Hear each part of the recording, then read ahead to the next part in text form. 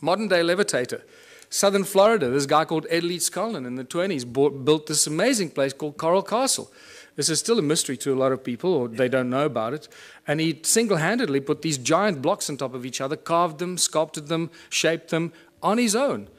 The interesting thing is when they used to bring the trucks used to deliver these rocks, he would offload them single-handedly. And nobody knew how he did it. He always made the guy stand around the corner or something like that, until one day, two young schoolboys saw him offloading these giant coral blocks. And they came home very excited saying, "Hey, Mummy, we saw the guy." And they asked, "How did he do it?" And the kid said, "Well, he did it with ice cream cones in his hands, 2 ice cream cones." And the parents imagined, naughty children, what are you talking about? You're trying to force us into buying your ice cream for dinner, right? Well, that's not true. When I heard that, I got extremely excited, because that is consistent with what I've been finding in Southern Africa. Ice cream cones, cone-shaped tools. And that's why I call it the ice cream cone phenomenon. And this has become a very important part of trying to unravel the ancient mystery, how they did this stuff. They used sound, they levitated stuff, but how did they do it?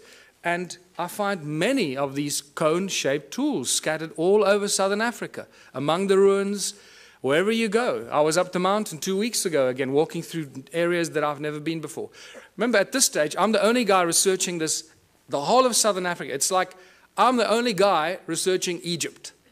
That's the equivalent of that. There's one guy in all of Egypt let loose to do, try and get some sanity out of this. And so I feel a little lonely, so come help. So just to show you that these ice cream cone-shaped tools are everywhere. There are thousands of them. I've just collected a few, because after a while you get bored. Say, oh, there's another one over there. And then you get to the Rosicrucian Museum in the United States, and guess what I find? These cone-shaped tools on display with Sumerian writing on it, Sumerian cuneiform writing on it, commemorating the building of the temples in Sumer. They were then stored in the walls and hidden in secret chambers in the walls that were retrieved from the secret chambers in the walls. Now they're on display in the United States. Cone-shaped tools commemorating the building of the temples in Sumer. The plot thickens, doesn't it? Just to show you. There's a little. The most remarkable artifacts that I've collected. This particular stone in my hand here. This beautiful Stone Age club. It looks like something out of Flintstones. I'm going to show you how they ring like bells, because I can't carry these with me all over the world. So a quick demonstration how these stones ring like bells. I just discovered that in geological terms, these stones, this particular stone, the hornfels in South Africa, is also known as ringstone for that very specific reason. And to ring these, I'm going to use my brand new tool that I've just collected about a week ago. This phenomenal, absolutely phenomenal artifact. And I'm going to use this to ring these stones. This looks, we always joked when I found this, that this looks like a Stone Age guitar. And it's pretty much like that, dang, dang, dang. And I'm going to show you that it is very closely related to a musical instrument in ancient times for a very specific reason. Now you might think that this stone shape is just accidental and that it broke off or something. You'd be mistaken, because I've collected probably about 4 or 5 stones that are very, very similar in shape, very similar carving structure. There's broad base here and then down to a narrow tip, and somebody removed this particular piece of the stone over there for specific reasons, as you will hear, which I'll ring a little bit more. They ring like bells. But it's also important to note that you cannot carve or chip this stone. It will splinter and fragment, and it will not be chipped or carved. Okay, so these shapes that we see here must have been molded in some way, and molded for specific acoustic properties. And this is why.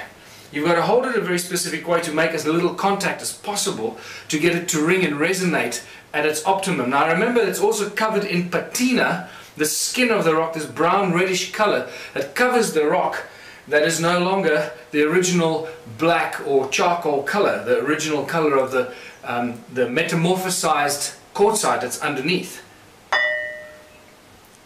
And that's how it rings.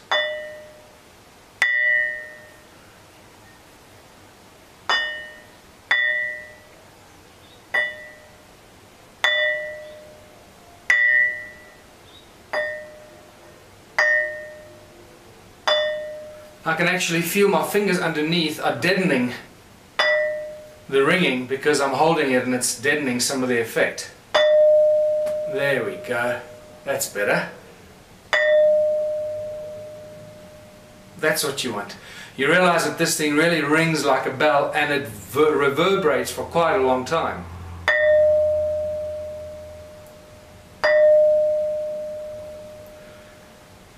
Alright, and now to show you that this is not the only one, here's the other one.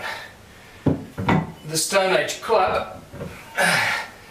And I drove over this myself a few times, driving up the mountain of the forest road, and eventually I stopped and picked it up because I realized this is one of the most remarkable tools that you will ever find, and thank God I did.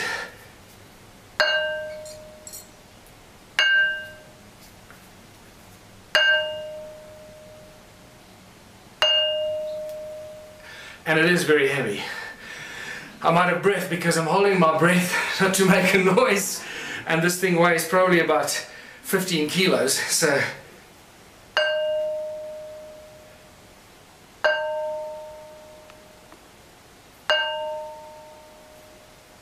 and there you go.